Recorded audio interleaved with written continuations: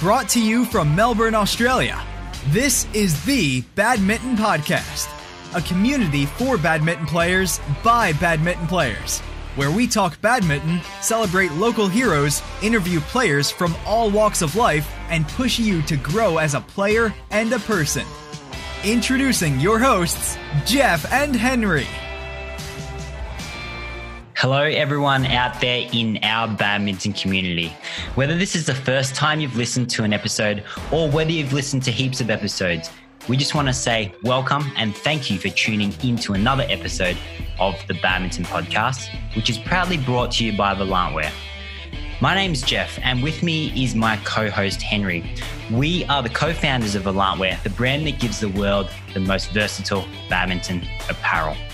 Do you hate it when you go onto the court and you're wearing all these brightly coloured clothes and they've got heaps of patterns on them, and then you actually leave the court and you want to go out with your friends, you want to have a coffee or something to eat, and you find that you're wearing all these really bright, loud clothes that don't really fit in anywhere except on the court? That's what we're here for. That's what Volant was created for. And it is really about making sure that you can look good and feel good anywhere you go, regardless of what clothes you're wearing. So Volant brings us really simple designs, really aesthetic clothing that you can wear on and off the court. Make sure you do check us out at volantwear.com, volantwear.com. There's lots of free resources that can help you with your game as well. So make sure you shop and check it out. You can also follow us on our social media. Our handle is at volantwear, volantwear. We're really excited to be here for another episode of the podcast. We are over 50 episodes now. We've been going for approximately 1 year, and we're really aiming for that 100 episode mark. Henry and I really do enjoy hosting the podcast. We love connecting with the badminton community and giving insights as much as we possibly can, and also just hearing a lot of the stories that badminton players have. But before we get started on to this episode here, we just want to say thank you so much to a few people who became Patreons, and they helped to support the podcast so that Henry and I can keep bringing you regular and high quality episodes. So we want to shout out to our official Patreons, Lillian Chen and Stuart Brio, and our all access Patreons, Rajiv Rai and Yves Lacroix. That's how he said to pronounce his name. Sorry if I got it wrong, Eve. But thank you so much to all these people for contributing and helping with the podcast. If you would like your own shout out, and if you do want to support the podcast, we'd be extremely grateful. It does really help. Just a couple of dollars a month does really help with the costs involved of hosting it. So you can play a part and get a shout out. Just visit patreon.com/the Badminton Podcast, and we'll have the link in the description as well. So Henry, over to you. Let's introduce our next guest for today, and it's going to be a good one. So let's go for it. Thanks, Jeff. So today we have Rachel Honderich. She's 24 years old and was born and raised in Toronto, Canada. Her current world ranking is number 23 in women's doubles, and her best women's singles ranking was number 36. Her achievements include being the women's doubles gold medalist and women's singles silver medalist at the Pan Am Games. She's also been the Pan Am champion in all three events, women's singles, women's doubles, and mixed doubles. So let's welcome her onto the podcast. Thanks for joining us on our podcast, Rachel. Thanks so much for having me on, guys. So Rachel, let's get started right away. So for the audience who may not have heard of you, can you give us a bit of a background as to how you got involved with the sport? Yeah, for sure. My parents, when I was younger, introduced me to quite a few different sports. Hockey was the main one, badminton, tennis, basketball. And then as I got a bit older, I had it narrowed down to hockey and badminton until I was about, 12, 13 years old. And the two sports started conflicting a little bit. And my parents told me, you can keep playing both or choose one and try and excel at it. And I made the not so very Canadian choice and chose badminton. Yeah, since then, I guess it's been a natural-ish progression. Started off with provincial tournaments and national, and then, here we are at international tournaments.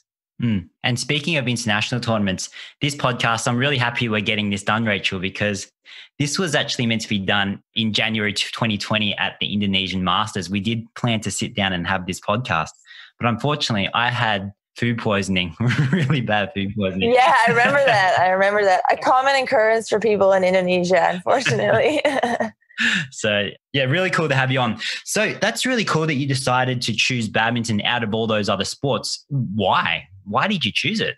Yeah, I think at the time I remember for hockey, I really enjoyed games, but not practices so much. Where badminton, like I loved it all. At the time, I was lucky enough to be training with older players who were top in Canada. So that kind of inspired me. So yeah, I chose badminton and fortunately have not regretted it.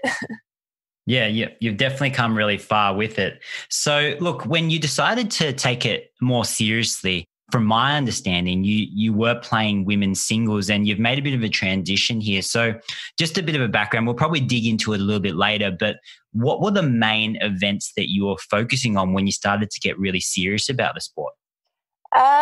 Yeah, I think in the back of my head, I always wanted to go to the Olympics. And when I started, I played at a private club called the Granite Club. But then when I was 16, I moved up to a club in Markham called Lee's Badminton, where Michelle Lee was training and still is at actually.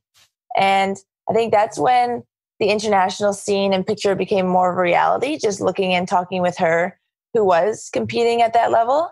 So I'd always thought about Olympics, but wasn't sure which year I wanted to go to. So, but I'd say the first big international tournament I really committed to was the 2015 Pan Am Games, because that was held in Toronto at our hometown.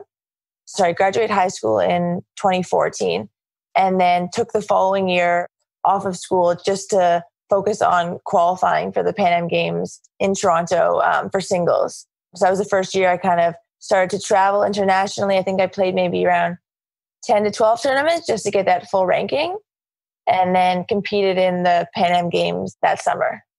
Yeah, wow. How important was it for you, Rachel, to have a role model, for example, like Michelle around? Because it sounds like she has had some impact on your career. Oh, it was huge. Being in that environment where I'm going from a young kid, just at a local club in Toronto saying like, I want to go to the Olympics, versus training with someone like we were training together every single day who's in that scene.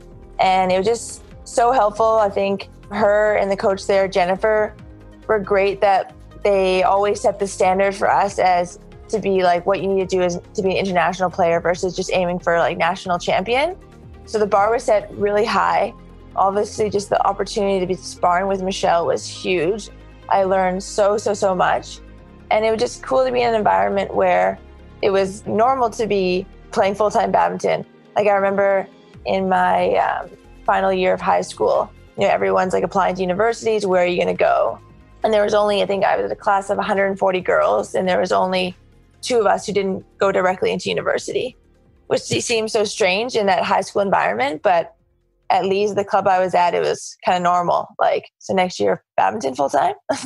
So that was huge for me. And just the opportunity to travel with Michelle. I think, like I said, I started playing international tournaments, and this was before, I think, her ranking was probably like top 30 around this time. So we were able to overlap in some tournaments. So just getting the opportunity to travel and to terms with her was also huge for me to learn a lot. Yeah, and I think those relationships you build with the people that you travel with, when you're on the road with them for so long and you're helping each other, like coach each other's matches, and you're training with each other, eating with each other, sometimes staying in the same hotel room together, I think that's where the bonds really are formed. And I can definitely tell, you've already mentioned her name numerous times already in this podcast, and I can definitely see that she's had a really big impact on you. And I guess that's a common theme that we're seeing throughout all of our podcasts, is this passing down of expertise, knowledge, wisdom, and guidance to younger players, because that's how generations are built. There's got to be someone leading the way. And it sounds like Michelle's done a really good job for you. Oh yeah, a great job. And like you said, especially in our countries, like where badminton isn't as common, I think these people really stand out and make that huge impact. And like you said, when you're traveling with someone, like you said, we room together, eat together, you're able to pick up on so many things, like lessons she would be teaching you that she wouldn't even realize, just because it's part of the routine when you're traveling that you just learn and pick up on. So yeah, I definitely owe her a lot to have gotten here.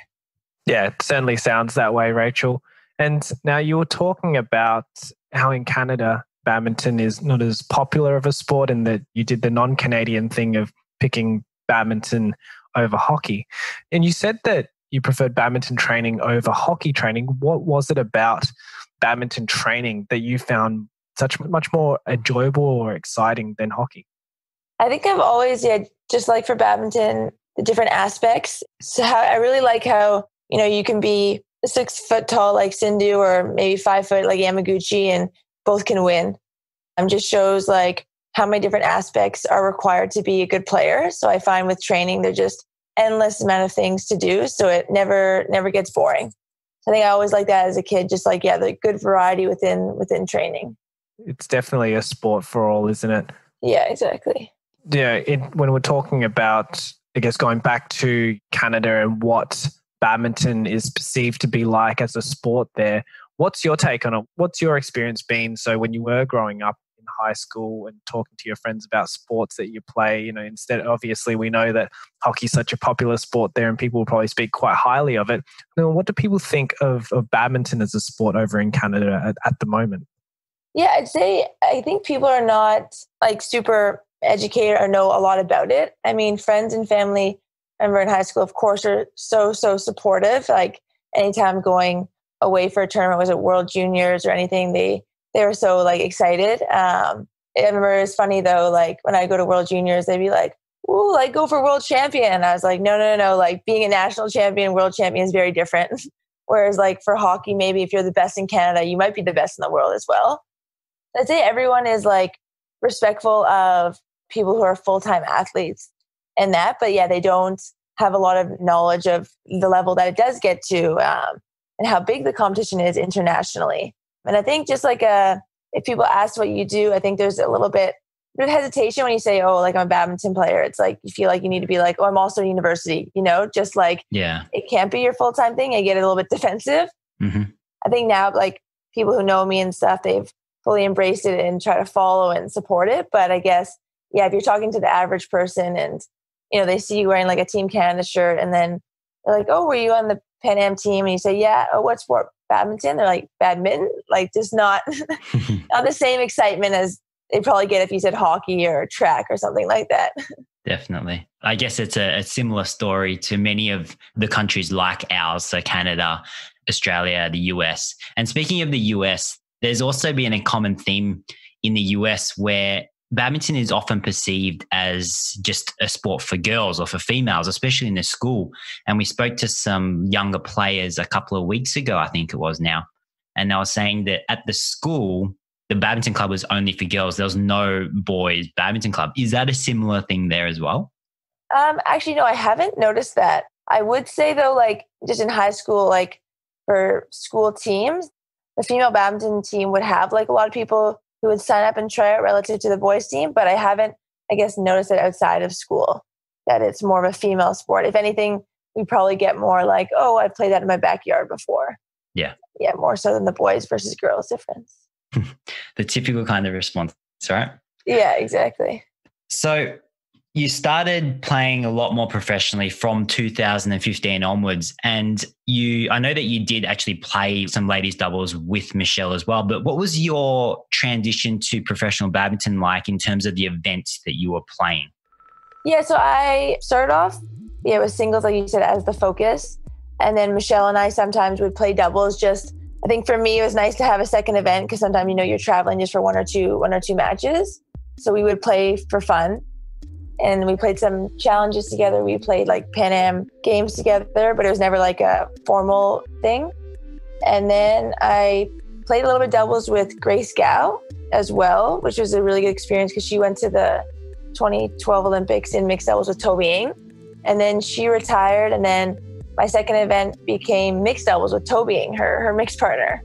So we played for a year together. And then I was still kind of always battling that, like, I think I always preferred singles and ladies doubles, but at the time, the great opportunity came to play with Toby, so I jumped on that.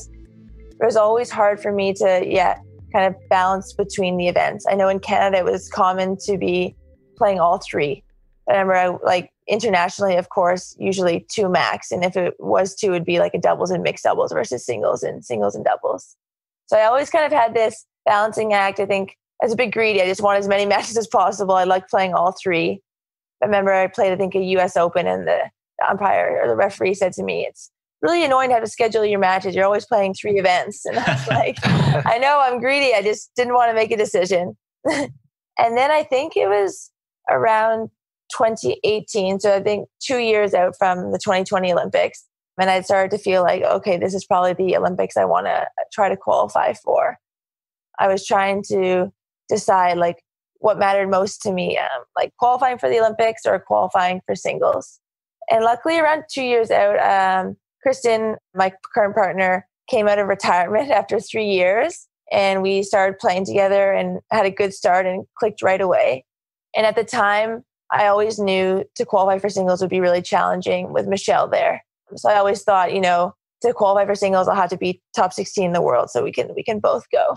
So for me, it was like, a bit of back and forth. I think it was in 2018, I was like, okay, like playing doubles with Kristen and it's going well. And she was solely focused on the doubles. And I was kind of like, am I copping out by going through doubles? But no, like I do really love playing doubles as well. So I was like, okay, I'll give myself a little bit of time to play both and just see where I can get my singles ranking to. Like see if there's like within a shooting chance. And I think around 1.5, 2 years out, I got 35, 36 around that area. But I knew that to get to top 16 was another huge, huge, huge leap. So then a couple months later, I remember I decided, you know what, like there's no shame in changing to doubles. And if I'm going to do doubles, like let's do it right and like fully focus on it. Because that time when I was doing singles and doubles was just quite challenging. You never feel like you're giving enough to either event. And they're both too tough of events to, only do half of the time. So I think it was, about 1.5 years out from 2020, I fully focused it on doubles. Yeah, definitely. And especially the length of matches now where the standard of play is getting higher and higher. It's ladies doubles match can definitely go to that hour and over the hour mark, and just having to play that and potentially an hour ladies singles match would really take it out of you. 2 matches in a day would be really, really difficult. So it sounds like you made a very wise decision. How did it feel making that decision? Because I guess if you look at it, or by the sounds of it, your passion was always in women's singles. What did you do to help yourself overcome that? And when you made the decision, were you disappointed? Yeah, it's a good question. I think, like I said, I kind of had that feeling like, oh, am I like copping out like because my chance might be higher in doubles than singles? Like, what's the shame in just going for singles and not making it? But I was just kind of battling for a bit. Like, I really do prefer singles, or just, growing up, it's always like, you win the singles title, it maybe feels bigger than the doubles one because it is individual, or maybe it gets, more of that recognition. But I think what really helped with me is when I started playing doubles and clicked with a partner like Kristen, I realized, I really love it and enjoy it. And I think if anything, it suits my personality more. I always had trouble internationally, like being alone on court, like lacking that confidence. So I think the fact that I realized, I really do like love to play doubles. And I think in that way it suited me more versus like, oh, I'm just going to suck this up because maybe my chances are better. So I think that also helped me get used to it. And I think I did miss the singles training, watching singles, like getting the itch to play. But back in training, and I play a little bit in the French league, I still get to play singles there. So I haven't completely dropped it. So yeah. Oh, that's really cool. It sounds like you're definitely not just at peace with that decision, but you are very happy with the decision now, because being a singles player can be quite isolating. And I know how that feels. And I'm sure if you speak to a lot of singles players, we've had people on the podcast say potentially singles players could be more introverted because they do everything for themselves, especially from a smaller country where you don't have a huge team around you, traveling by yourself, organizing training by yourself with other countries, etc. It is tricky on that side of things. But Rachel, I want to bring you back to when you started playing with Kristen, and that was the fact that you got along and you clicked really well from the very beginning. How do you know that? Like, how do you define yourself clicking really well? Are there certain things that you feel really make a really good doubles partnership? And on the flip side, do you think there are certain things that will break a partnership or make it so that you can't really play together? Yeah, that's good questions. It worked out well because Kristen and I were good friends when we were quite younger and juniors. And then she unfortunately had snapped her Achilles, so stepped away from the sport and then came back. And yeah, luckily for me, came back at a really good time. And I think like on-court wise, actually, when we were first playing just national tournaments, that singles base that we both had actually helped our partnership. Because she has, like I said, she was our top singles player before she got injured. So that ability to play that kind of half-court singles rally, I think worked really well for us. Just this feeling for players that like we can rally all day. If anything, it felt like we were playing probably two singles the on-court together. So, but I'd say it's an on-court thing that worked well. And I think it's still something that helps us, kind of like a backup plan in every game. Okay, we're just going to have to rally and get everything back. So I think that helps. And then also personality-wise, I think we both click well, like get along on court. Both are very competitive, but on court would never get angry with each other. No one has like a big ego. So I think that suits us really well. If anything, we're both kind of a little bit shy and timid. So maybe one of us sometimes needs to step up and be like the more brave one when it comes to situations. But yeah, I think it works well just like personality-wise and also style-wise. Yeah, the way you describe it, Rachel, is it's almost as if you're both complementing each other's playing style, and that when you do anticipate challenges, you can always fall back to the two singles half-court play if you really needed to. So if you were to, say, translate that into some of the, I guess, when you're looking at some of the top women's doubles, men's doubles players and mixed doubles players out there, and talk about more general common characteristics that you see in the best doubles combinations and what has worked for you.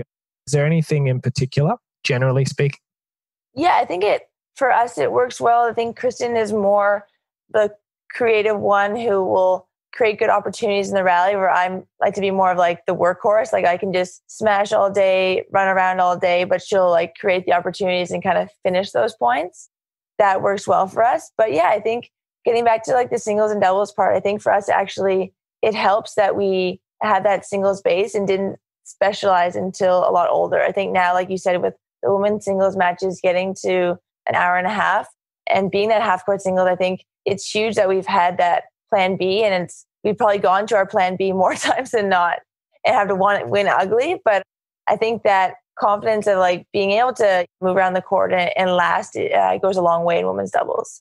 Yeah, definitely. And not letting out any secrets, but I had the privilege to coach against you. And that was one of the things that we were not trying to play against you at. So a long, hard, right. half-court women's singles match. Both of you are very, very strong in that way. Now, I guess building onto Henry's question, when you look at the top women's doubles pairs out there, is there a certain pair that you are looking at to try to model in particular? That's a good question. I don't know if we have one in particular. I think just in general, I think we probably are trying to learn from the Europeans a bit more so in like the tactics part of the game. For us, that is the one part we are missing, like the ability to win those quick points and play smarter. That comes a little bit just with not having like a coach traveling us and like learning those set plays. So I'd say for that, we probably look more at the European teams. Because I know the Asian just like they can smash more like physical all day, which I think is one part we're not trying to rely too much on right now. It's learning the tactical side. So watching, maybe Camila and Christina back in the day, or just like the European teams to see the set plays they set up with return of serve, or even the Danes like Maiken and Sarah with their amazing run at Indonesia. But they are able to win those points. And you're like, how? So I say for us, we probably try to learn more from the European teams. Yeah, definitely.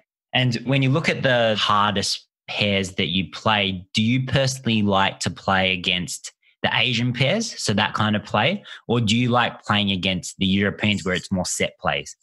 I think we prefer and do better playing against the Europeans. Like I mentioned before, I think our plan B works better against those teams. As long as we can survive and get out of those set plays, I think once the rally is extended, we feel a bit more confident. Whereas against the Asian pairs, if you're playing Japan, we think we can rally. Well, they'll teach you something about rallying. And I think we struggle against the Asian pairs since I guess when the Europeans play the Asians, they have that set play, maybe quick point advantages where they can get where we don't have that. So we don't really feel like we have anything over those Asian pairs sometimes. Because I think we're kind of a little bit in between. We're not as physical as the Asians, but obviously not as tactical as the Europeans. So for us, we feel a bit more confident playing the Europeans. Yep. Yeah. And it sounds like there's still a bit of development opportunities there for you to catch up to both sides from a European and Asian playing style. And building on from Jeff's question there about the different types of doubles pairs you've played before, do you find it harder to play against a right-handed, left-handed combination in comparison to two right-handers?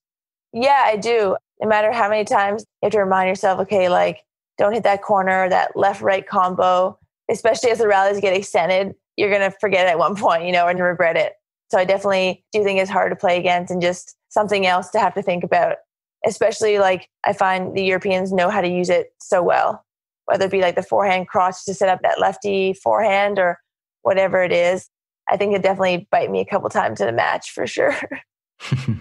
Yeah, so it's been quite insightful as to what you feel is really important for you and Kristen to develop as a doubles pair. So if we kind of segue now into the Olympics. So the goal was the Tokyo 2020 Olympics, which is now 2021. Have you found that this delay in the Olympics has allowed you to work on certain things? And if so, what are the certain things you've decided that you really do want to spend the time working on during this period?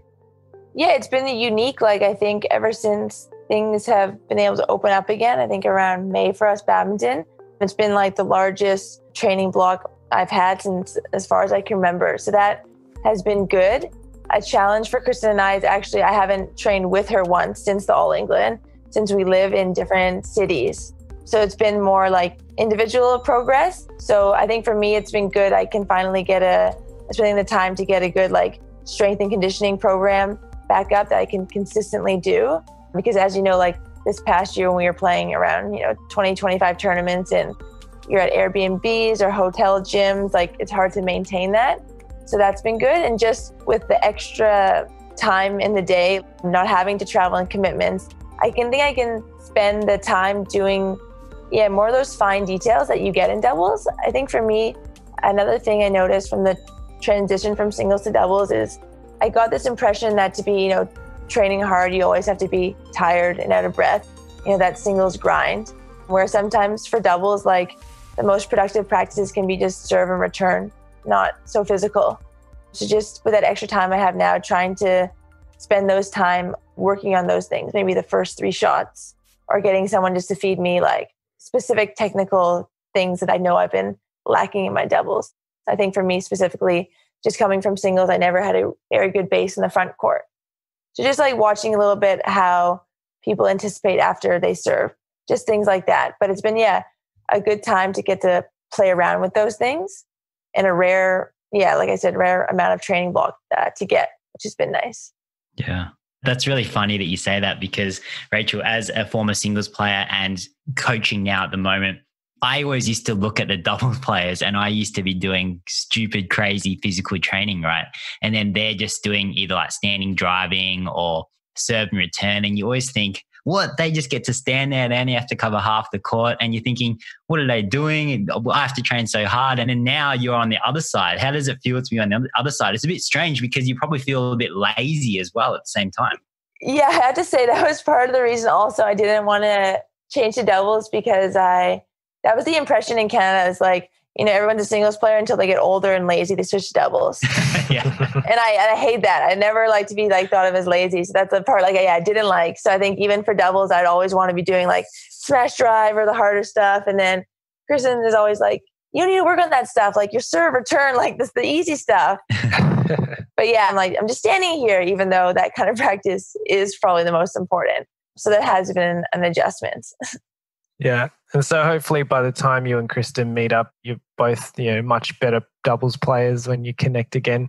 In terms of, I know that because you're both separated right now and that you're focusing individually on the more technical details side of the doubles game, what happens with your strategic and tactical development? Because when we're talking about how you wanted to develop that more tactical side like the Europeans, in terms of your engagement with Kristen at the moment and your plans on how you're going to play tactically going forward. Are you doing much with the two of you?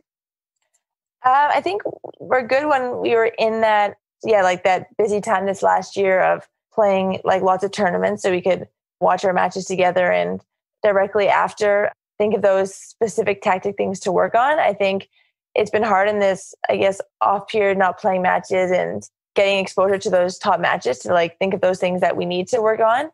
So I think it's been quite individual in this time. I think it's a bit hard for us because I guess we don't have like a framework of improve this part, we want to move to this. It kind of would come up as we got to play those top matches. So I think, that's probably been one of the challenges, not getting matches together during that time, is these scenarios coming up in a match where we realize, we need to address this kind of thing. Sounds like potentially a bit of Zoom and sharing a screen and watching some matches together potentially during this period. Yeah, exactly. So with the challenges that you do face being in Canada, and because as I understand, there's no centralized national team, and because of that, it is difficult to play and train with Kristen. So if we kind of look into life as a Canadian badminton player, we've been able to talk to several Canadians on the podcast, but I'd love to hear as to what you feel are the main advantages and disadvantages of being a badminton player in Canada in comparison to potentially a different country or a different sport. Because I guess there's a lot of people who say, okay, it's really hard because X, Y, Z, the country's really big, it's not centralized, there's not enough funding, etc. But there are some upsides to it as well, isn't there? Yeah, there are. I'd say the one advantage Kristen and I have found is like in the past year, we have gotten to train in Indonesia, Taiwan, and then the European, we tried Denmark, France, and Netherlands. So we get the chance to see both sides, the Europe versus the Asia training styles, or even French versus Danish, because we're not like held down by a national center. And I think being Canadian, maybe like not so threatening, people are quite friendly and open to us coming, which has been nice. So I think that's actually one advantage we have seen, because we talk to, let's say, these Europeans who are in their countries and they haven't really trained anywhere else other than their home country, because I guess they don't need to. They get everything they need at home. But I think there is the advantage for us meeting people from both sides and, getting to spar with both styles and seeing both styles and kind of taking pieces from both. So I think that independence can be an advantage and disadvantage, because I guess the other side of that is we don't really have a coach who's overseeing all of that. And we are going to these countries and they are like being super helpful and inclusive and letting us train with them. But I guess, again, like we don't have a coach like overseeing it and, focusing on every detail like we see they get in their countries. Yep. And when you look at those different experiences that you've had with the different coaches from different parts of the world, have you found a kind of like a combination of those things that really works for you? Is there an element of the Asian style coaching that really works and then complemented with a certain part of, say, the European or the French or the Danish? Yeah, the training styles, there's bits and pieces that we like from both. Like for certain tactical part, I think the European training is great, maybe more specific, like you're doing a drill and the first 5 shots can't be a lift, or more specific like that. Where the Asians is just great for the sparring, not as much like maybe specific feedback from the coaches. But yeah, I think training wise, both equally beneficial, just in their different ways. Yeah, definitely. And I guess it's a common thing that's talked about as to which style is the best. And from my understanding of it, when the Asian style is implemented, it is just about that repetitiveness, isn't it? It's just building that muscle memory, doing it over and over and over. So it just becomes a natural part of your swing, of your footwork, of your play. And I guess if you look at the technical skills of the Asian players versus the Europeans, I think that's where it really comes in, because it's just amount of time on court, the number of shuttles that are hit. And then from the European side, it's really about the thought behind the process. Not saying that the Asian style doesn't teach thought, but it is a lot more rigid. Like you said, doing exercises where you can't lift in the first 5 shots, or you can only lift once in the rally, for example, rather than just playing. When you're looking at your current development, do you feel like you need to do both still, or are you kind of happy with kind of the repetitiveness of it, and you're pretty happy with the way that you're reacting and your technique is and your stroke and the quality of your shot, where you can focus more on the tactics now? Yeah, me and Kristen, this is the one part we disagree on, I think. It's always a joke between us that I think I just love to play as many hours a day as possible. So like that part of the Asian side, I prefer. Like 6 hours of training, sign me up. I really enjoy it. Where her, we always joke, she doesn't love badminton as much. And just unfortunately with her history of injury too, I think the European, like really high quality suits her a bit more. And just maybe the shorter sessions as well. So we always joke, okay, I'll go to Japan and you'll go to France or wherever it is. But I think at the beginning of our partnership, like you said, just the Asia style actually worked better. Like I just need to put in my time of like doing drives, doing front court, doing smash drive, because I missed that doubles foundation. So I think it worked well actually when I first made the transition. We went to Indonesia for 6 weeks or something like that. And I just needed that like just time, like hitting against the wall, just doing those basic double skills. Whereas I think now, like I was saying, with our weaknesses being more tactics, that now probably the European side would be a bit more beneficial for us in what we need. Just a bit more thought into what we're doing and why. So I'd say, yeah, that has kind of changed a little bit in this past year. Yeah. I guess it's like one of those things that once you've developed or feel like you've developed your European side well enough, you might go back and say, oh, okay, now we need to start developing the Asian side again. Exactly.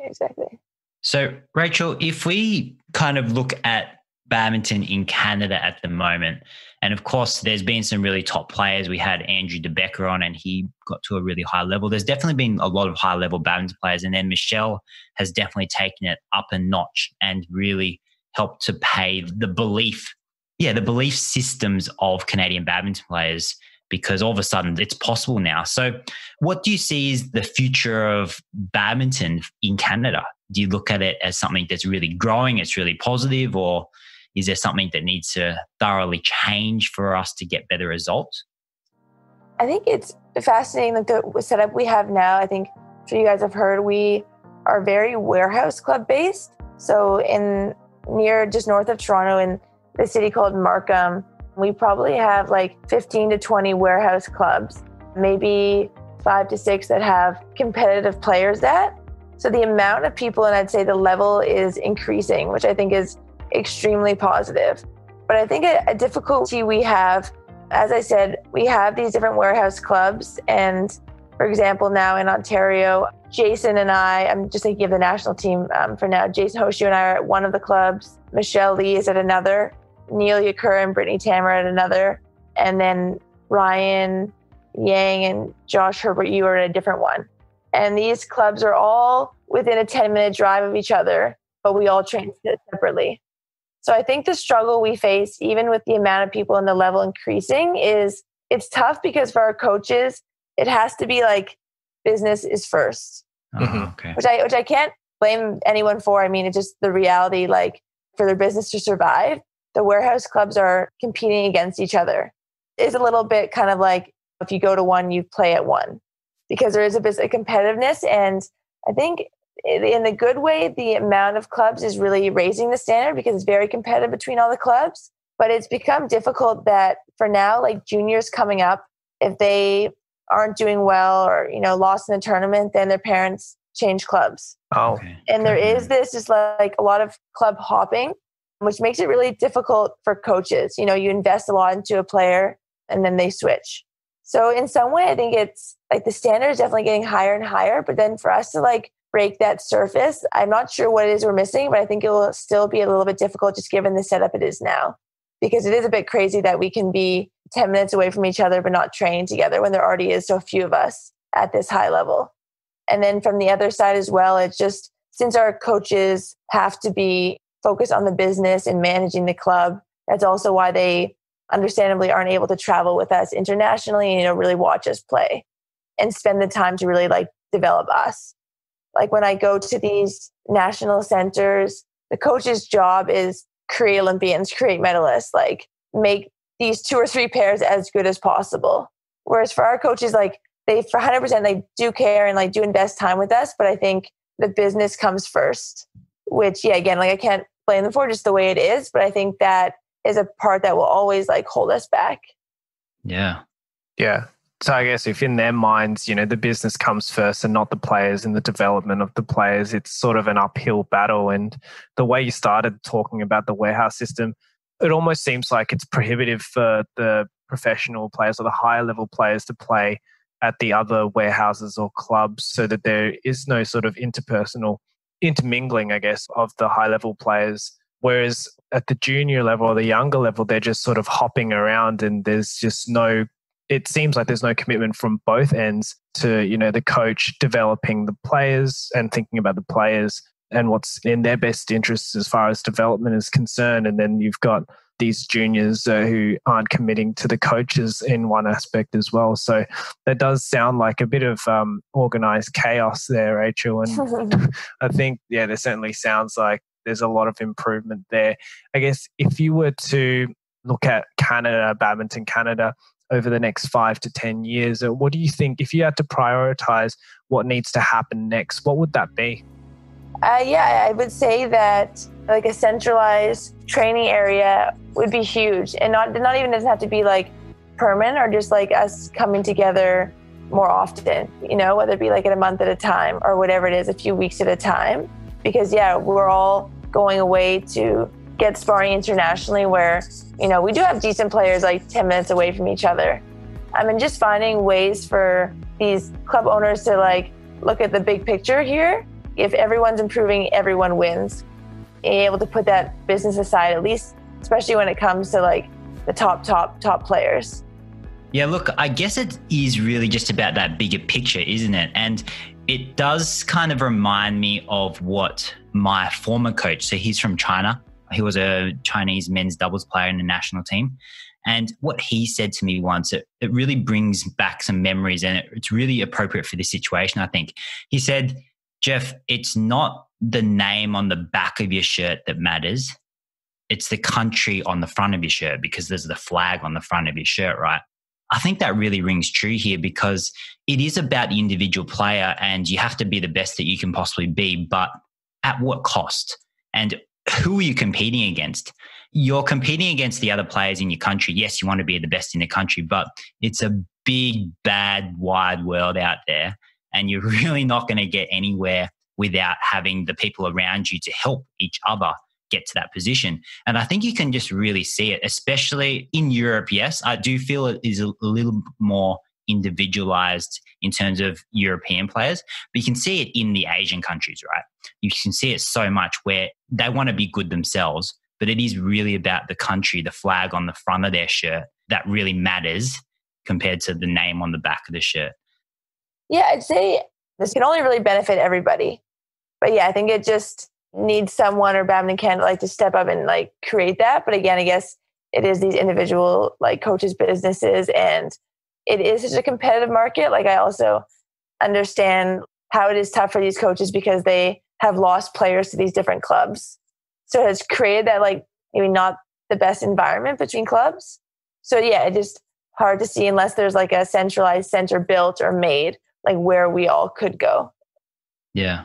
I don't want to dwell on this for too long because I don't want to be the one that keeps building on I guess, a bit of negativity around this. But just hearing this, I've heard this from Michelle before as well.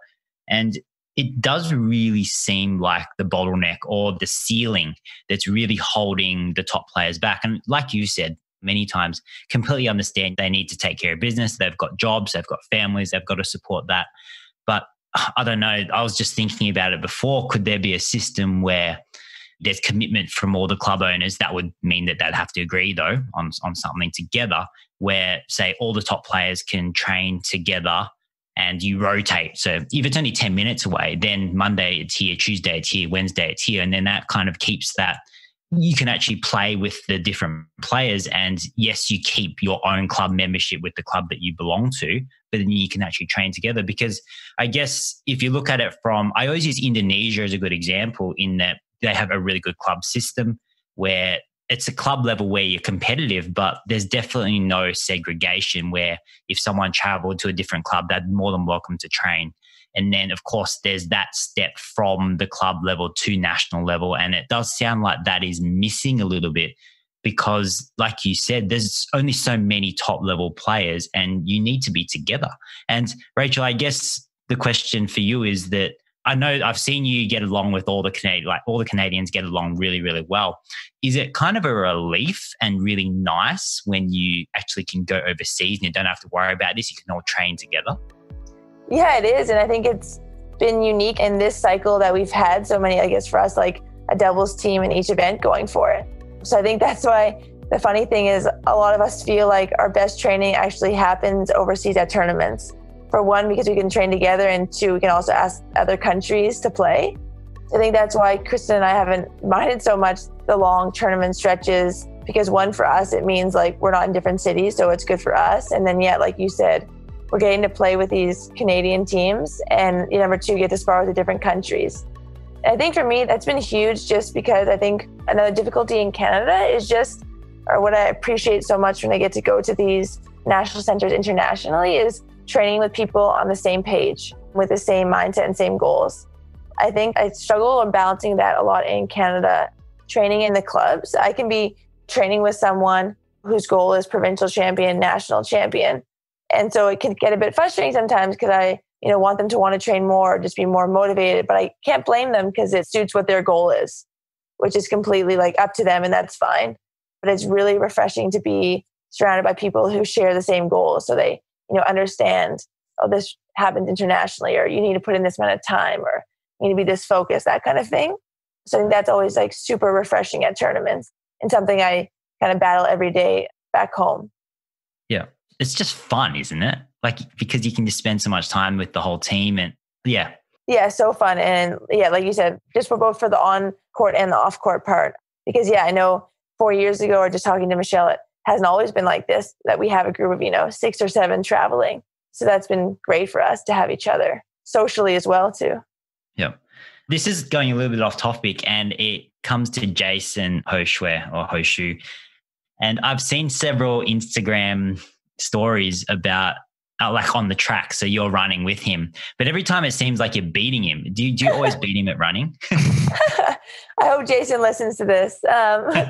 We joke about it. So if it's more than one, like my strength is long distance and his is sprinting. So if it's anything longer than 2 laps, then I got it. And if it's anything less, Jason's got it. So if we do a program, let's say like gradually goes from long distance to short distance, I'll win at the beginning, and then he'll take over when it comes to the sprinting part. So yeah, always make sure the camera's on for the long distance. Oh, okay. They're the ones I see then, right? Yeah, exactly. Yeah. Okay. Actually, or the joke is Jason will try hardest when the camera's on. So. And you're able to train with everyone on the track, or is that kind of just? We could, but for now this summer it's been just Jason and I and this one Indonesian coach we have from our club. So he's been nice enough to take us out in the mornings. But yeah, it's just Jason and I. Okay, awesome. So look, Rachel, we've been talking for a little while now, and we've put you under the pump. We've asked quite a few questions of you, but is there anything that we haven't asked that you feel that we should have? Good question.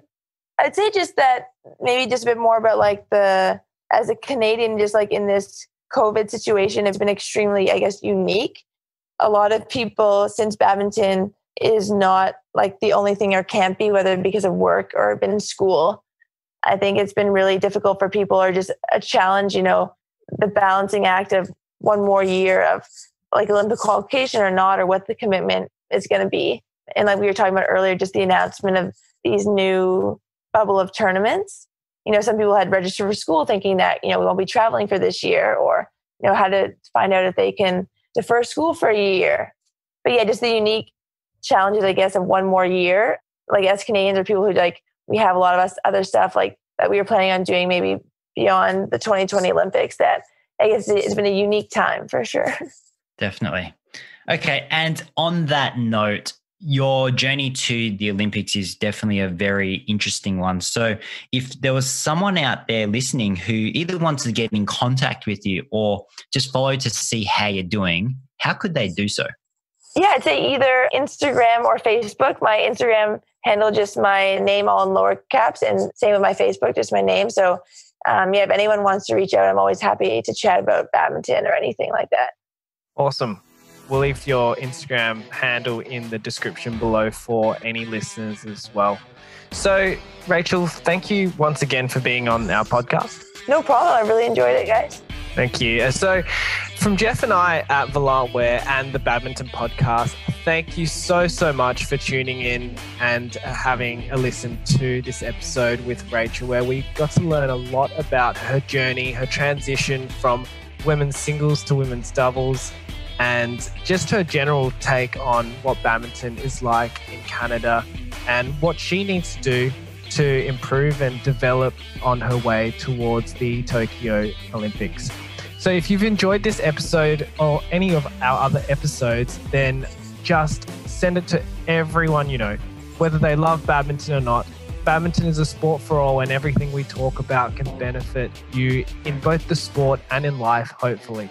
So make sure you get out there, train hard, play hard, and have fun, and share your love of badminton so that we can show the world how incredible our sport is. And if you want to connect with Jeff or myself, then you can connect with us via our Instagram channel, Facebook channel, YouTube, and on our website via www.volantwear.com. Our handle is @volantwear, VOLANTWEAR.